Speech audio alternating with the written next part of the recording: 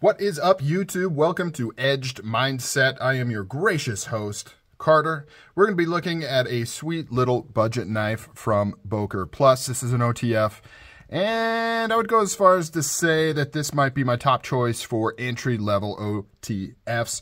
This is the Boker Plus Falcon, designed by Lhotak. I am not familiar with his stuff. I am simply regurgitating words that I've read on the internet. I don't know who Raymond is. If anybody can expand on his other work, where he comes from, what his designs are, please let me know. But this is from Boker Plus, designed by Lhotak, the Falcon OTF from Boker Plus. So why is this cool? Well, because it is affordable. I got this for under $100. So an OTF for under $100, but that's not the kicker. The kicker is, boom, carbon fiber top, baby. Yeah, buddy. M390 steel. Yup. Under $100 OTF with those features. Now, granted, I believe this is on sale for that under $100. I think the normal price on this is like $150, but right now you can get these for under $100. And if you're interested in OTFs, checking them out, seeing if it's something you would like, I think this is a good option. Now, that being said, this is not a perfect knife. It has a lot of issues, and we're going to talk about that. Well, a lot of issues, quote unquote. It has some quirks, and it has some things that are not the best. But, you know, for this price point, if you've been reluctant to get to OTFs because you're just not sure it's your thing, this might be a good way to dip your toes in, especially if you find this on the secondary market. I mean, you could get this thing for like $60. So that's an excellent deal. So let's go through some specs and stuff. Let's talk about this guy. Let's have a conversation. I like how this carbon fiber kind of blends into my background. Looks cool. Really nice carbon fiber, by the way. So we'll talk about that in a minute. So Boker Plus, simple packaging, just the usual magnetic closure on here. This is billed as, oh, you don't really get anything. It's just the knife and some documentation. This is billed as made in the U.S. I'm going to kind of plead the fifth on that. I don't know if I believe that it's actually made in the U.S. I think it's one of those things where it meets the definition of made in the U.S. I could be wrong, but I really don't think this was. But that's what they say. They say made in the U.S. They don't say assembled in the U.S. They don't say components are mostly made in the U.S. They say made in the U.S. So take that for what it is. So this is, you know, some people might call this a large OTF. I would call it a medium size, but maybe large. I mean, it's a decent sized knife. They do have a mini version of this if it is larger than what you would like. The blade length on this, let's get a measurement. We're looking at about 3.5 inches roughly for the blade length and about 8 inches overall, just a little bit longer than 8 inches overall. So to me, this is a good carry size OTF. Let's compare it to the usual. There it is. My paramilitary 2 was frickin' hiding somewhere. So let's compare the size. Overall length is about the same. You can see the width is a lot less girthy, as you can see. So that does aid in carryability. It is kind of thick, though. You can see how it's quite a bit thicker. Well, maybe not quite a bit, but it is thicker than the paramilitary 2. It does kind of bow out in the middle as well, so thicker in the middle than on the ends. But one of the benefits of OTFs is that it does give you this kind of slim profile. So you can get a relatively long knife with a good amount of cutting edge, but in the closed position, since it just goes directly into the handle, you can get a pretty slim package. And if you're looking at like Microtech, who's really refined that ratio, it's like the Ultratech line. I mean, it's amazing. This one is a little bulkier than it needs to be, probably just due to manufacturing, you know, being able to engineer it to fit efficiently in the handle. They probably just didn't quite get there. Let's get a weight. It's heavier than it probably should be. So 9 ounces. What? Wait a minute. What am I doing here? Why are we starting off at 6.2 ounces? Come on. All right. 9 ounce knife. 3.2 ounces, which Anything under 4 for a blade length this long is very, very good. I mean, that's really, really awesome. So that comes from the aluminum and the carbon fiber. And honestly, like I said, had this had some better engineering in here, they probably could have got this down even smaller. You can see how thick that carbon fiber is. I don't know if it needs to be that thick. I do want to take this apart. I'm curious what the mechanism is. I assume it's just the same Microtech mechanism with the same carrier plate and the same trapdoors and springs, but you never know. When you have something designed by somebody like Raymond Lhotak, I don't know if he just designed the aesthetics or if he actually did a full mechanism design. I would think just the aesthetics, not the full mechanism design, but we'll see. So what do you have here? Aluminum, carbon fiber, you've got a deep carry pocket clip. It is pretty standard, you know, nothing really to say there, kind of your normal pocket clip.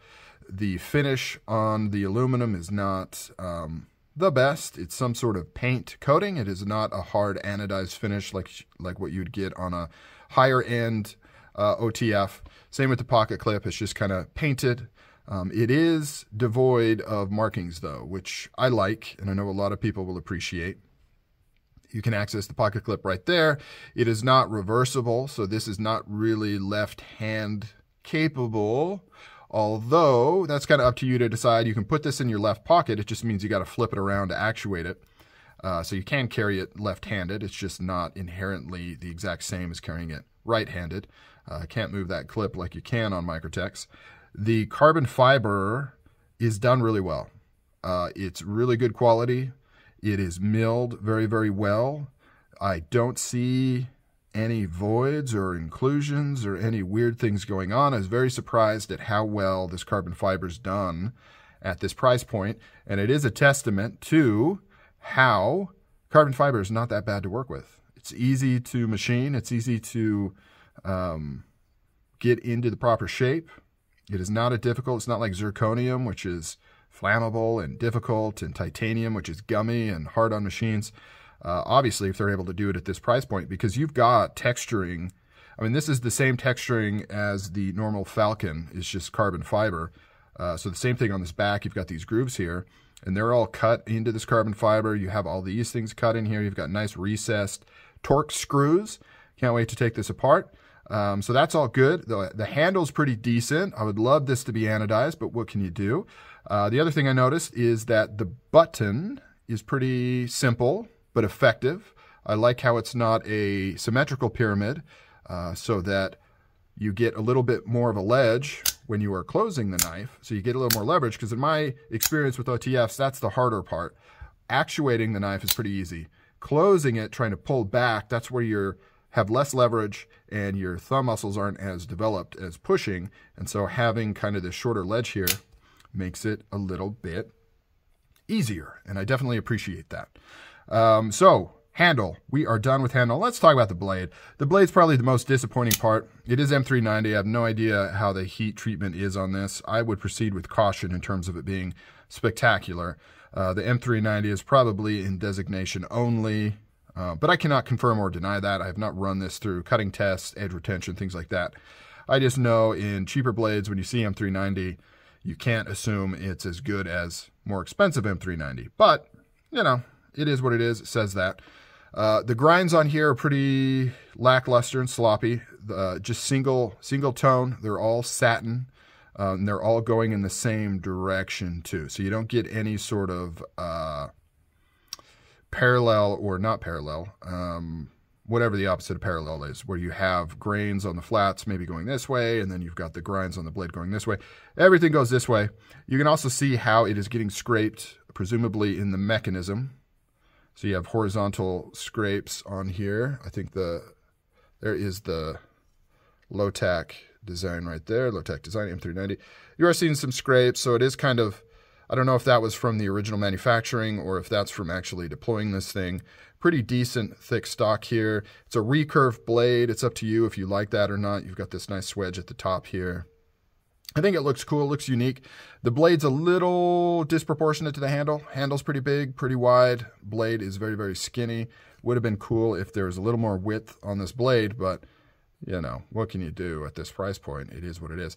Probably the most disappointing thing is this is dull as all get out. I have not received a knife this dull from factory in 10 years. I mean, look at this. It is literally, I would argue this is unsharpened.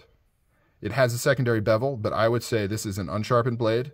It is not usable unless you sharpen it. And that is very disappointing, especially at this price point. You're going to get a lot of people that don't have a sharpener, and being a recurve, it's even more difficult to sharpen. So that is a big red flag. Maybe I should have said that at the beginning in case people didn't last this long, but that's a legitimate problem. This thing is not sharp at all, and in my opinion, unusable as a knife.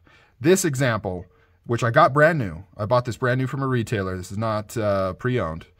This is unusable. Look at that, unusable as a knife. And like I said, being a recurve, it makes it even more difficult to sharpen. So a lot of people that are going to get this knife might not have the ability to even put a proper edge on this. So that's a big boo on this knife. Unfortunate thing, don't like that.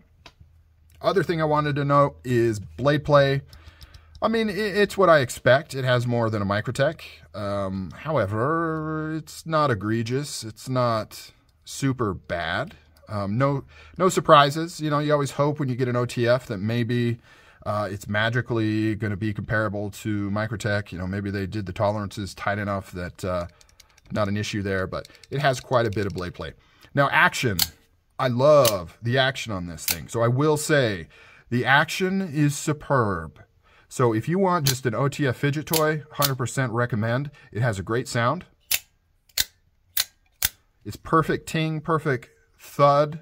It has a lot of power, but it's not difficult to actuate, or at least it feels like a lot of power. Some of that I think comes from the super lightweight handle. You really feel this blade kind of open and close as it hits that stop. This is one of my favorite OTFs just to dink with, just to sit there and play with. It is very satisfying to open and close this. I don't know if they magically, just firing all cylinders, happen to create really good action on here, if it was kind of an accident just due to materials. I don't know if it's as satisfying on the non-carbon fiber version, or if the lightweight carbon fiber has something to do with it.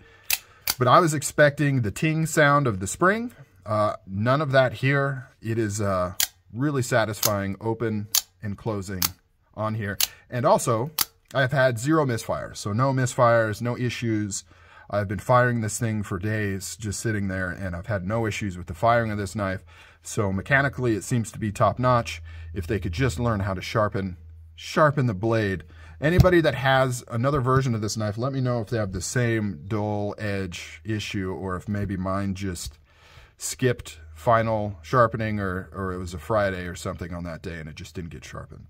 So that's it, guys. In my opinion, still a good intro OTF if you're wanting to try it out. They've got a few different models. They do have one that is not a recurve, so if you are concerned about the sharpening and not being able to do that, maybe head towards that model. I don't know if they have the M390 and carbon fiber. The regular version of this knife is just D2.